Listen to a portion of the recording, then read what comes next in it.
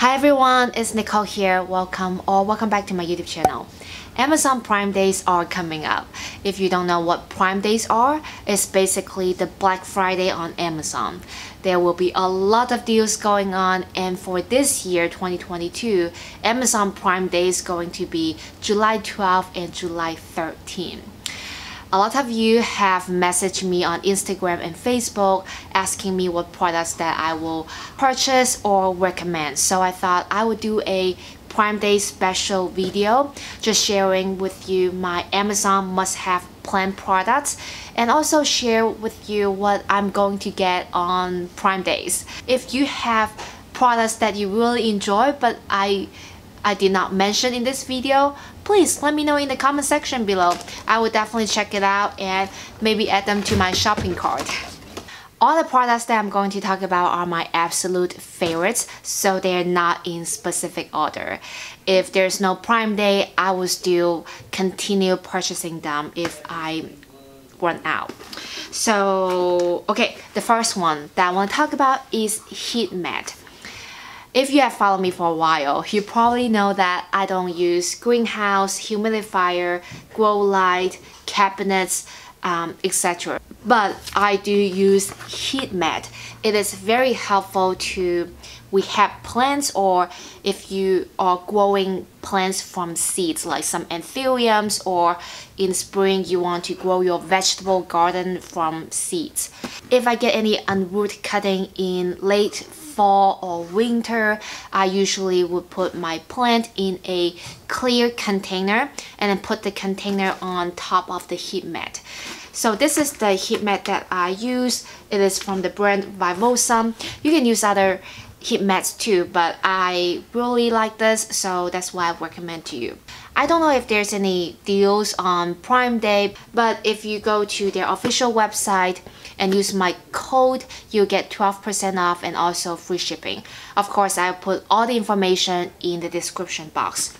This one is their advanced version. It has the digital thermostat, and I found the temperature is very even, so I highly recommend.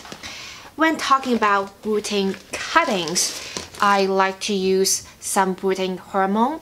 No matter I root plants in spring, summer or winter, I always dip my cutting into the rooting hormone before I put it in water, lacquer or whatever medium. And that really helps. So when I pot up my plants, especially anthuriums or orchids, instead of purchasing orchid pots, I like to purchase this kind of soup pot. I like to collect the soup pot when I do carry out and recycle it. I got a super simple soldering gun, and once I plug it in, it will get, the temperature will get very hot, and I will punch holes. So I can add as many drainage holes as I want in the pot. So this is just one of the example. If you want a clear container with a lot of drainage, I think this is a very cheap way to do that. And I've been doing that for a lot of my anthuriums and some sensitive philodendrons. I highly recommend. Of course, if you think this is too much work, you can order orchid pots. I have a few recommendations as well. I'll put it in the description box. And this one, the soldering gun, is so cheap. It's about like $8 or $10 on Amazon, so I highly recommend. Next one, talking about pots.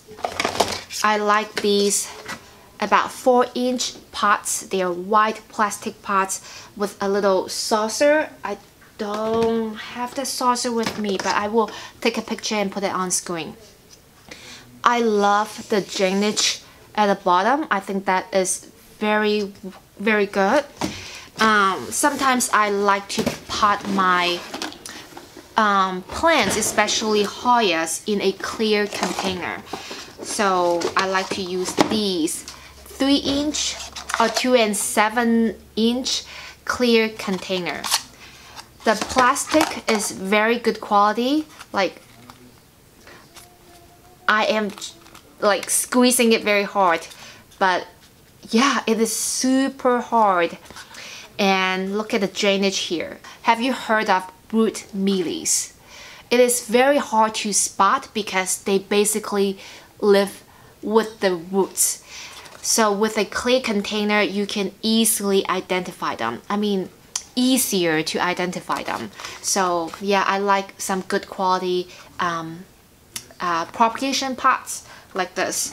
I got them in a whole set. Like, there are about 30 or 40 pots for $15, $16. I think they are so affordable and very good quality. I highly recommend if you're also looking for some good quality smaller clear pots.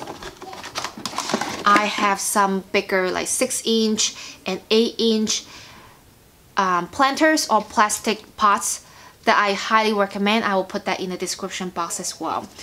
I don't really like to use terracotta pots simply because they are quite heavy, and whenever I repot my plants, I cannot squeeze it, like loosen it up. It's very hard to do that. I broke several terracotta pots during repotting plants, so that's why now I basically just purchase plastic pots and I reuse them all the time. Okay, talking about pots. Okay, saucer. I purchased these 8-inch saucers. I don't really like the clear, very flimsy saucer that you can purchase from Walmart or Home Depot. To me, they're just not nice looking, and these one are very good quality and very thick plastic, and I like it very much. This pot is from Target. It is their Room Essentials self-watering pots. I removed the bottom. Anyways, I really like this kind of pot because one, it's only $3 for this 8-inch. And the plastic is very good quality. And it also has very good drainage. But I don't really like that self-watering piece. Simply is because I don't really want to lift up my plant and dump the extra water every time. So I basically just remove the saucer part and plant my plant directly into the pot. So here is an example. This is my Scindapsus Trubia Moonlight. I plant it directly in the pot, and I use this this saucer that I got from Amazon. Yeah, so I think it looks very nice. So if you also like to use your Target Room Essentials pot and looking for good quality saucers, I highly recommend. Okay, now talking about repotting plants. Repotting mats. I love it. So this is the repotting mats that I got from Amazon. $6 for 2 pieces, 2 of them. And this one is brand new because I don't want to show you the dirty one. This is very big and it does the job. I'm sure you can find some very cute pattern ones, but it's way more expensive. But $6 for 2 packs, I think it is very, very good price. And I got them not on sale at all. So if they're on sale on Prime Day, definitely get them. You can keep them all for yourself, or you can share one of them with your friend. Yeah, I think this is a very good purchase. And let's talk about watering. I don't want to talk too much about this soil meter. I think most of you guys have it. If you don't, please get one. If you have a heavy, large floor plants, such as Bird of Paradise, I highly recommend you to get a soil meter. It tells you exactly if your plants need water or if the plants get enough light. One thing that I need to point out is do not stick it in the soil and leave it there for days because it will get the metal rusted. So what I usually do is after I testing the soil moisture, I will pull it out and use some paper towel to clean it and then store it. Alright, let's talk about pest control. Nobody likes pests. My first must-have is the Bonai Systemic Houseplant Insect Control. It is a systemic granules. It is so powerful. So my variegated Hindu rope got mealybugs last summer because I left it outdoor and I got some outdoor plants, but unfortunately my outdoor plants got mealybugs, but I did not notice that, and my variegated Hindu rope was sitting right next to that outdoor flowering plant. I used some alcohol and Q-tip manually removing some mealybugs, and then I mix a couple spoons of the systemic granules into the top inch of the soil, and I repeated 2 or 3 times, and now I have not seen any mealybugs on my variegated Hindu ropes. So yeah, I highly recommend. If you're bringing new plants home and you're not sure if your plants also have some types of insect, I also recommend you guys to add some to the new plants just in case. Of course, you should always quarantine any of the new plants that you bring home. This thing kills aphids, whiteflies, mealybugs, scales, and other insects. Another pest that I really hate is spider mites. However, spider mites is not insect, so this thing would not kill spider mites. So I like to use my Bonai Captain Jack's Dead Bug Spray. I really like it because it is ready to use. It's not concentrate, so I don't really have to spend time to dilute it, stuff like that. And it kills bagworms, beetles, caterpillars, leaf miners, spider mites, thrips, and more. So for spider mites, I usually give my plants a good shower or good rinse, and then I will spray it. Yeah, it helps a lot.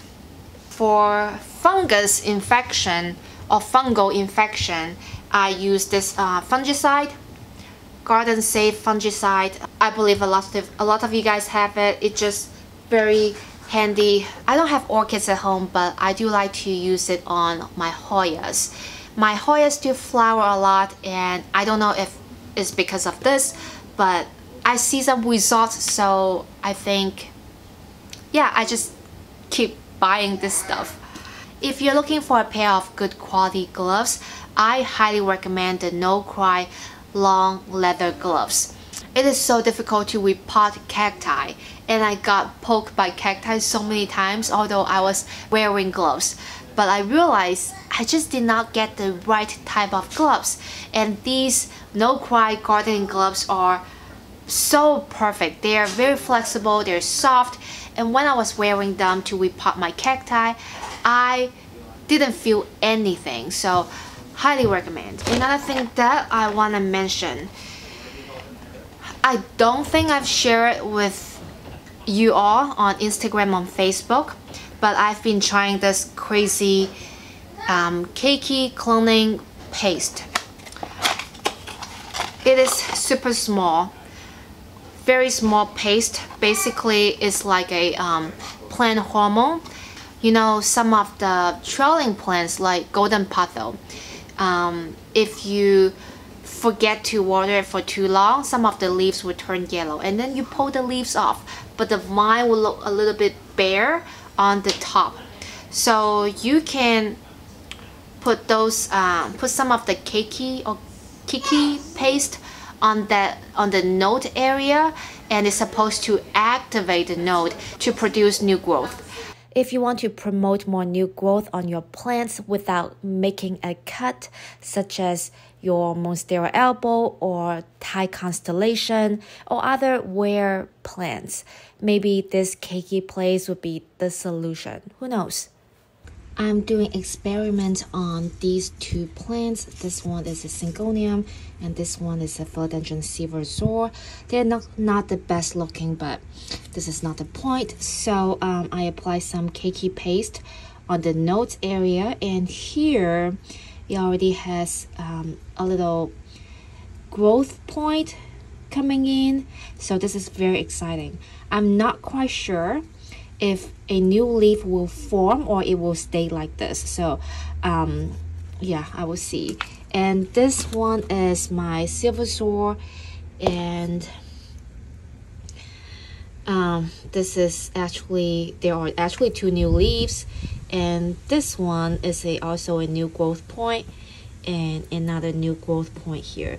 So looks like the cakey paste is working. So I've been using it for 4 weeks now, and yeah, so this is the results that I've seen. But again, I put them outdoor, so I don't know if it's because of the cakey paste or it's because of the outdoor environment. I have no idea. So I still need to do more testing, but if you guys have tried it, please let me know what you think. I am very curious. On Prime Days, I'm going to stock up some of the products that I just shared with you guys, and I'm also going to get a couple of new items. The first one is the electric plant mister. If you use moss pole, you know how fast the moss dry out, and I don't like it. I've been using my manual mister. Oh my gosh, it takes forever. So I'm going to get the electric plant mister. I'll put the one that I'm going to purchase in the description box. A lot of people said it's a game changer, so I'm going to try that out. The second new item that I'm going to get is a USB microscope camera. After watching Basti Begonia's video, oh my gosh, she showed the footage of the mites on her Hoya. So I'm going to do some treatments on my Hoya, and after a few weeks I would like to see if those mites are gone or there are more. So I'm going to get that for sure. I'll leave the information in the description box. Yeah, so these are the two products that I'm going to try. If you guys have any good ones, please let me know in the comment section below. I might add them to my wish list or my shopping cart. And yeah, that's it for today's video. I hope you guys enjoyed it. If you did, please give me a thumbs up and hopefully subscribe to my YouTube channel. I'm also active on Instagram and Facebook. Feel free to give me a follow if you want to see more plenty content. And thank you so much for your support. My name is Nicole. I will see you in my next one. Bye bye.